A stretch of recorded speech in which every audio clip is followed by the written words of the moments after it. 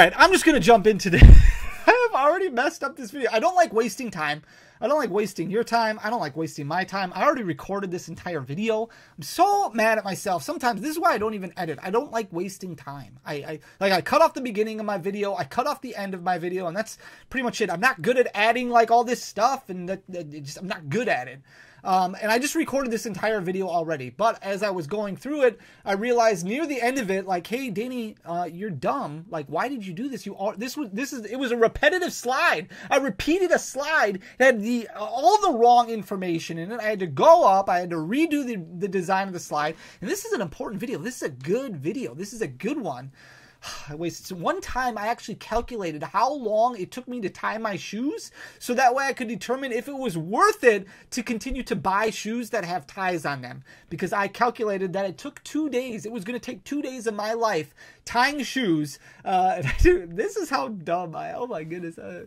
Does anybody else not tie shoes anymore? I'm just done with it. I'm done tying shoes. I don't want to do it anymore. It's a waste of my time. I got better things to do than tie shoes. I am not This is great content. This is good content right here, everybody. We're going to talk about pull rates in this video because we talked about them on Friday. If you have not watched Friday's video, I highly recommend going back and watching it. It is so important. Calculating the rarity of cards, calculating the pull rates on Pokemon cards with Scarlet and Violet as they're attributed to Scarlet and Violet, because something changed in Scarlet and Violet. And I'm trying to understand and get in the head of Pokemon and be like, hey, Pokemon, why did you change pull rates? And then I figured it out. I calculated that in Obsidian Flames, with the variance of the amount of regular arts, the amount of double rares that there's like 15 of them in the set or something like that, based off of pull rate data, that X amount of packs is how much it takes to open up a singular double rare, a singular regular art. It could be Charizard, it could be Greedent, it could be Glamora, it could be anything. With the variance factor, it is more difficult. It will take you more booster packs to pull a specific and unique double rare in Obsidian Flames than it will to pull a hyper rare. So you could theoretically open up packs until you have a master set, and you will most likely fill all of your hyper rares prior to filling all of your regular arts. Which is crazy to me. Crazy to think about. So I think Pokemon was like, hold the phone for a second. We got to change things up. Secret rares are supposed to be more difficult to pull than regular arts, than double rares, than cards that are in the actual set. So I think they changed it up. That's why you see a difference in Paradox Rift. That's why you see a big difference starting with Temporal Forces and into Twilight Masquerade. But then it really got me in the lab and cooking and thinking, like, well, what about Trainer Gallery? We've seen a lot of movements in the Pokemon card market, specifically when it comes to alternate arts and even the Trainer Gallery. The Trainer Gallery has seen like some epic rises from a lot of cards, like the Umbreon V and Umbreon VMAX from Brilliant Stars, the Sylveon V, the Sylveon VMAX from Lost Origin. We saw the Pikachu V and the Pikachu VMAX shoot up. Astral Radiance, we saw the Garchomp, we saw the Starmie, those shot up from Silver Tempest, the Rayquaza VMAX shot up, and even now the Blaziken VMAX is also shooting up like crazy. So I thought, okay, well, what are these rare? Are these harder to pull? Because the Trainer Gallery was one of the best things Pokemon did. Like, that was a great inclusion in sets. Obviously, getting the amount of pulls that we got really good in the Sword and Shield era. So you get 7 to 8 hits per booster box all the way up until Brilliant Stars. Then they added in these Trainer Gallery cards, but they didn't take away from the pull rates of the set. The Trainer Gallery was a subset that was included, which was like bonus pulls. It was just like additional pulls. It made you feel like you were getting more bang for your buck, and that's not even including the Galarian Gallery. So how rare are these cards? I'm gonna flip you guys around and stop rambling so you can see exactly what I'm talking about. But this is the data that we talked about on Friday. Basically, this breaks down pull rates based off of rarity. So illustration rares, special illustration rares, and hyper rares. The amount of packs that it takes to pull a specific and unique individual card. So for Paradox Rift, for example, if you really want to pull that Groudon illustration rare, it should take you 442 packs to do it. Now, this is average, and I can't emphasize enough how important it is to understand that this is average. You might open up 442 packs and not pull a single Groudon. You could pull multiple Steelix, you could pull multiple of a different illustration rare, or you could pull multiple copies of that Groudon. But on average, based off of pull rate data, 442 packs is how much it should take in order to pull specific specific and unique individual illustration rare. That is by far the rarest of all of them. That's because of the variance factor. That's because there's so many illustration rares in the set. There's like 35 or 36 illustration rares in the set. That's the biggest one we've had, very close to what we had for Paldea Evolved. But if you look at a set like Obsidian Flames, which only has, I don't know, 11, 12, something like that, illustration rares, it takes you much less because you get 1 out of every 12 packs, right? You get 1 out of every 12 booster packs, 3 per booster box of illustration rares. So 156 packs. You should have just about all of the illustration rares from Obsidian Flames. You might have duplicates of some, so you might be missing one, but for the most part, a specific, unique, individual one will take you 156 packs in Obsidian Flames. For Temporal Forces, things change completely when it comes to special illustration rares. 780 packs to pull a specific and unique individual special illustration rares. Way different than the 204 that it took you from Obsidian Flames, or even the 405 it took you from Paldea Evolved. Now, Paldea Evolved had a lot of special illustration rares, but you got at least 1 per booster box, whereas Temporal Forces, all of a sudden everything changed. Less special illustration rares, but you're not guaranteed to get 1 per booster box anymore. Same thing with Hyper Rares. So I thought, okay, well, let's break this down and see how rare are these Trainer Gallery cards. So for Scarlet and Violet base, if you really want that Gardevoir, it's going to take you 270 packs in order to pull that special illustration rare Gardevoir on average. Now, you could open up 270 packs, you could pull 2, or you could pull none, but on average, it's going to take you 270 packs. Well, how does that stack up to the Umbreon V from the Trainer Gallery, that Umbreon VMAX for the Trainer Gallery? And this is what I came up with. So this data is extremely small. I apologize. I hope you can read it. If you can't read it, most likely you're probably just listening to this anyways. I will do my best to explain through it. So I took all the Trainer Gallery sets,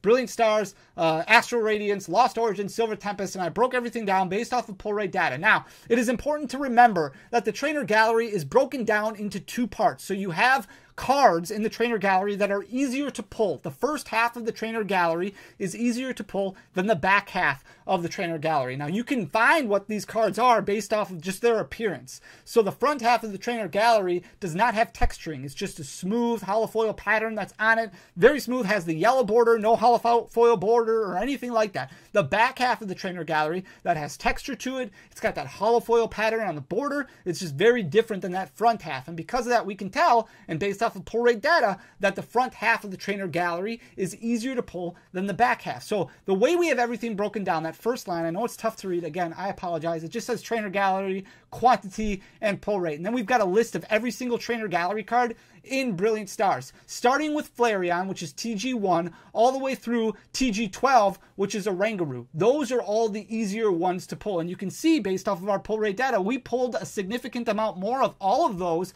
than the back half of the Trainer Gallery. Now, you should pull approximately 4 to 5, 4.33 Trainer Gallery cards per booster box of Brilliant Stars. But 3 of them is going to be from that front half. So 3 of the 4 Trainer Gallery cards that you pull on average are going to come from that front half of the Trainer Gallery.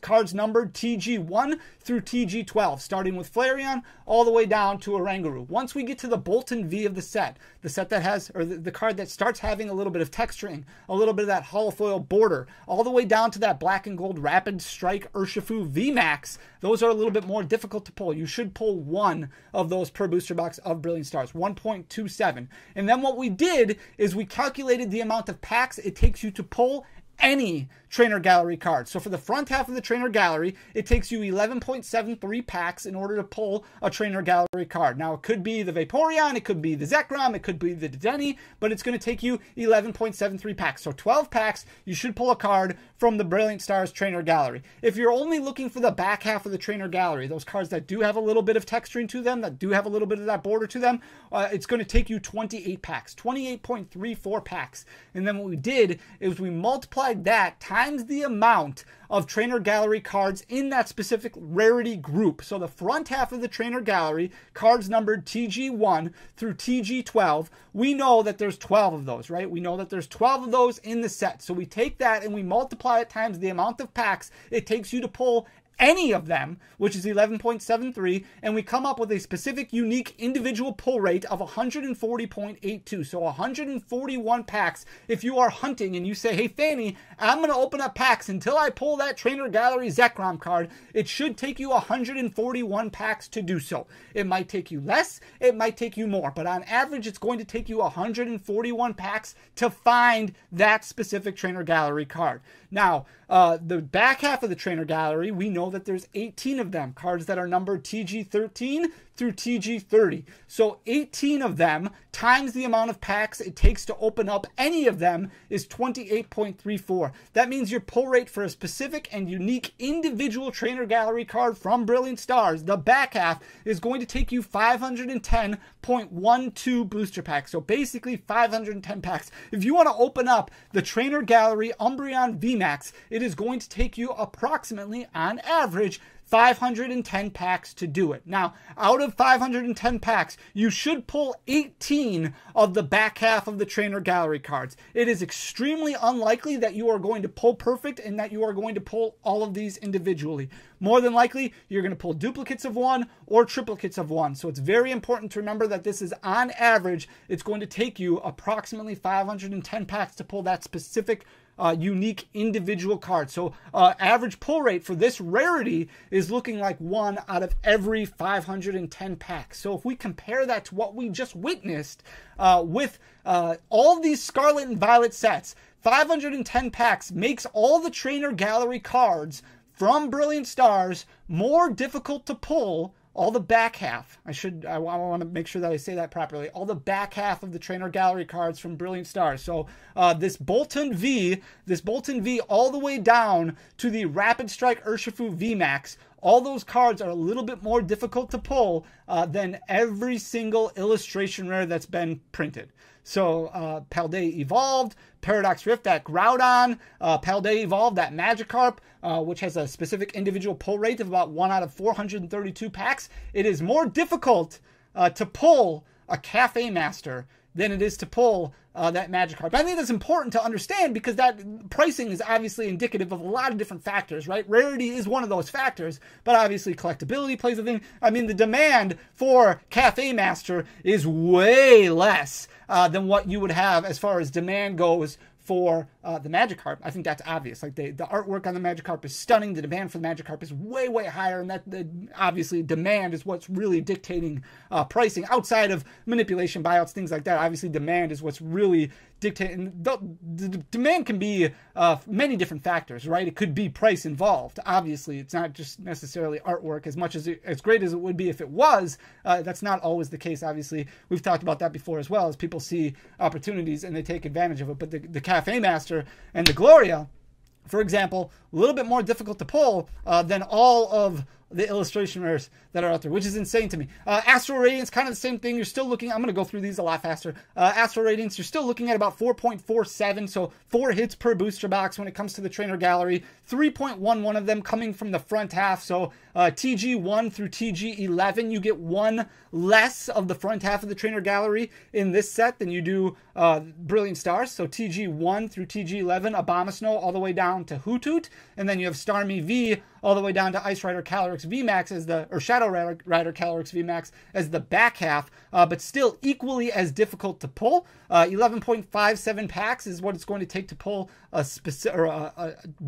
single trainer gallery from the front half. It's going to take you about 26.5 packs, 27 packs in order to pull a specific, or I shouldn't say specific, to pull a single back half trainer gallery from Astral Radiance. If you're looking specifically for that Garchomp or for that Starmie, on average, it's going to take you 503 packs. 503 packs, again, still more difficult to pull than all the illustration rares that we've talked about. Almost more difficult to pull than all the special illustration rares outside of special illustration rares from Paradox Rift, Temporal Forces, and Twilight Masquerade. So once Pokemon made the changes when it comes to pull rate data, all of a sudden then those special illustration rares became more difficult to pull than the back half of the trainer gallery. But the back half of the trainer gallery for all sets that aren't those three, all sets that aren't Paradox Rift, Temporal Forces, and Twilight Masquerade, the back half of the trainer gallery more difficult to pull than all those other sets. If we look at Lost Origin, very, very similar. A little bit over 4 hits per booster box when it comes to the trainer gallery. The majority of them made up of the front half, so you get about 3. You get 1 from the back half, 1.36, so about 27 packs is what it's going to take you to pull a single trainer gallery card from the back half. 476 packs to pull a specific unique one. So if you're hunting that Pikachu V or that Pikachu VMAX, it's going to take you about 476 packs on average. Chances are you're going to pull duplicates or triplicates, but you could pull duplicates or triplicates of the Pikachu V or the Pikachu VMAX.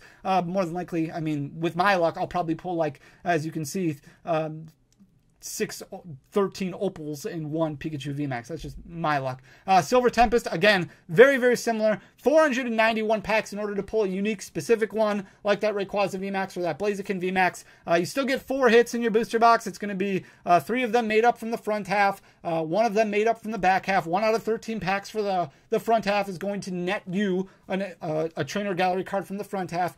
26 packs is going to net you a Trainer Gallery card from the back half. If you want a specific one, it's going to take you about 491 packs for the back half, about 138 packs for the front half. Now, things change with Crown Zenith. Crown Zenith is a little bit different because Crown Zenith, the hit rates are much, much better. So this is basically just the full pull rate breakdown. This is a little bit easier to read, but the Galarian Gallery is also broken down into 2 different sections of the Galarian Gallery. So you have the Galarian Gallery front half of the booster box, which I think there's like 34 of, and then you have the Galarian Gallery back half, which I think there's 32 of. And again, they're very easily identified by the texturing, the very smooth border or very smooth texturing, very smooth pattern for the front half of the Galarian Gallery, where you have that texturing on the Darkrai V-Star, the Leafeon V-Star, the Zeraora VMAX, cards like that. And then you have the gold, obviously, in the back half there, the Arceus, the Palkia, the Dialga, and the Giratina. So if we break that down by pull rate, so it takes you 4.72 packs in order to pull the front half of the Galarian Gallery. If you multiply that times 34, I think it's 34 is the amount from the amount of cards in the front half of the Galarian Gallery. That means it's going to take you about 160 booster packs, and then you should pull 34 Galarian Gallery cards from the front half. You should have 34. Now, it could be duplicates of some or triplicates of some, and you might be missing some individuals, but a specific, unique individual card from the Galarian Gallery in the front half, about 160. The back half, 293. So that's not bad. 293 means that it's a lot more difficult to pull an illustration rare in Paradox Rift, an illustration rare in Paldea Evolved, basically the same pull rate for illustration rares in Scarlet and Violet Base and Temporal Forces and Twilight Masquerade. So the Eevee card from Twilight Masquerade that a lot of people are excited about is a little bit more difficult to pull than that Darkrai V-Star from Crown Zenith's Galarian Gallery. The gold cards, however, are a little bit more difficult to pull. So you have to pull about, or open up about 582 packs will give you 4 gold cards.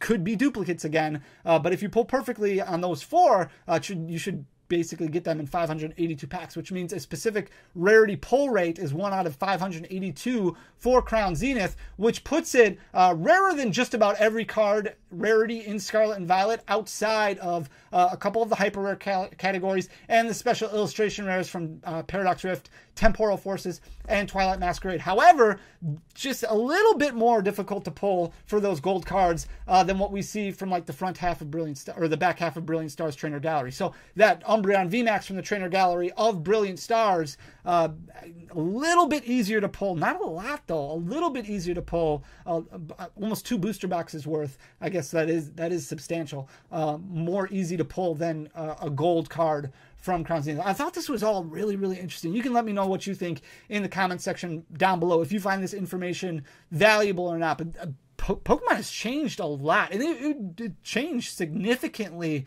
when it comes to pull rate data. And this is very, very important data. I think when you talk about opening up booster packs and wanting to understand the odds and things like that, what are the chances, making the best calculated decisions for your collection dollars, I think this is just really important information. So I hope you like it. If you do, please hit that subscribe button down below, leave a like, leave a comment. I hope I explained things. Again, I'm very sorry with how tough it was to read, but ultimately thank you just for taking the time to sit here and listen to me ramble, as this is the inner workings of my brain, and I really appreciate the feedback that you guys give, the continued discussion, things like that. So I love you guys. Thank you so much for everything. We'll be back tomorrow with another video. Until next time, peace.